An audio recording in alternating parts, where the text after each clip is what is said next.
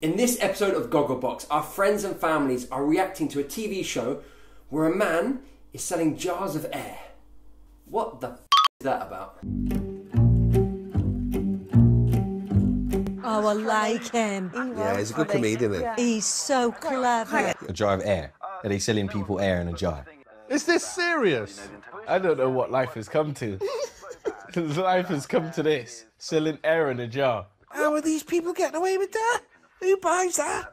Okay, so our first reaction, is this serious? Is this serious? This is a way to show disbelief. Like, I just don't believe this to be true, right? Is this serious? Or are you serious? Or are you being serious? Now, an alternative that I really like is this for real? Is this for real?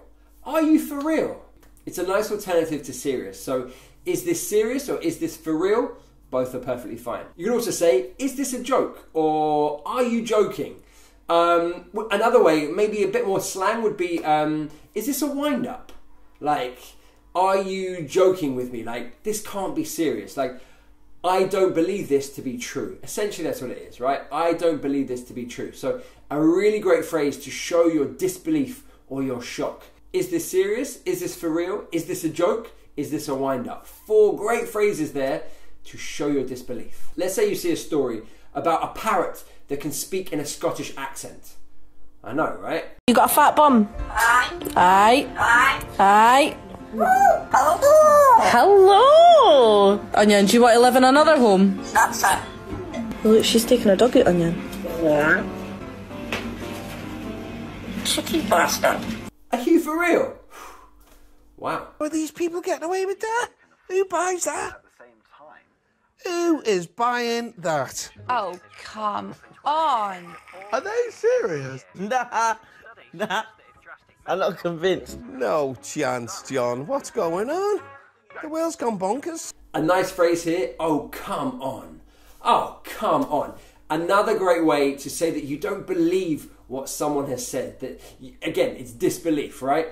Oh, come on. Oh, come on. Are they serious? I don't know what life has come to. Life has come to this, selling air in a jar. Okay, so a couple of variations of the same idea here. Essentially, this phrase is, what has life come to? Oh, what has life come to? Which is a phrase that we use to show disgust or disbelief that something has happened. Oh, what has life come to? Another way of saying that would be, what has the world come to? Oh, what has the world come to? So, for example, the first ever time I went to central London and paid £6 for a pint of beer. £6 for a pint of beer. What has the world come to? Unbelievable. I don't know what life has come to. Life has come to this, selling air in a jar. Some of the phrases that we use to show disbelief or shock have swear words in. And that's all right. We can deal with that. That's fine. Now, you probably know most of them. A nice variation where you don't necessarily need to say the swear word would be shut the front door. Shut the front door.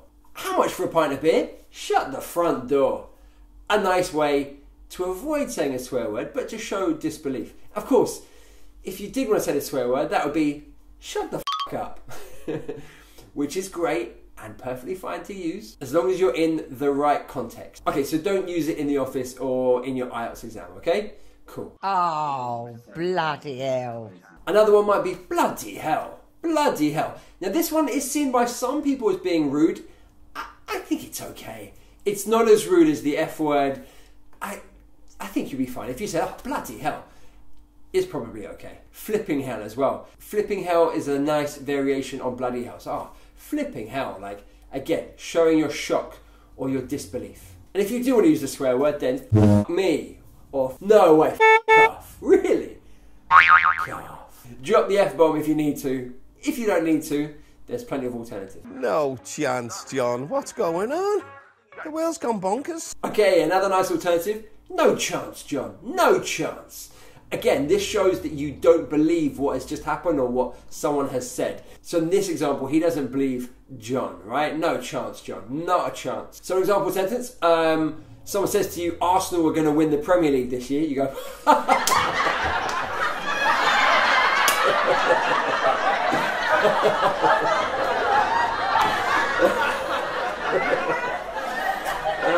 Yeah, no chance.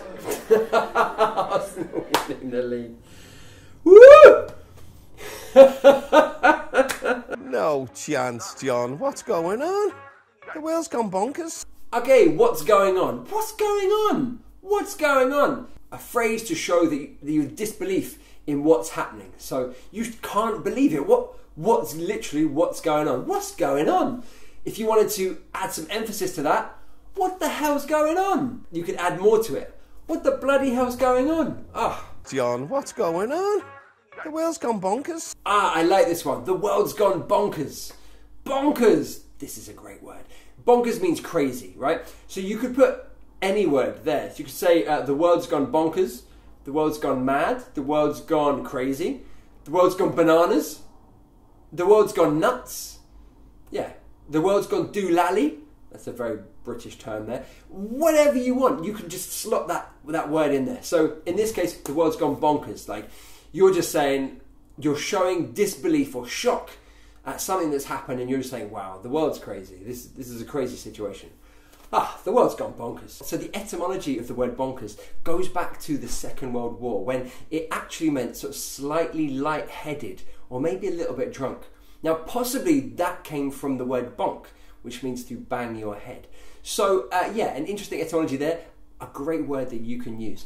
Now, in peak Brexit times, there was a story run about how the EU were going to impose rules on the shapes of bananas, and how if a banana was too bendy, they wouldn't allow it to be sold. As you can imagine, this caused a lot of interest. I remember being in the street and this guy was reacting to the news that he was seeing, and he just went, "Banning bendy bananas? The world's gone bananas."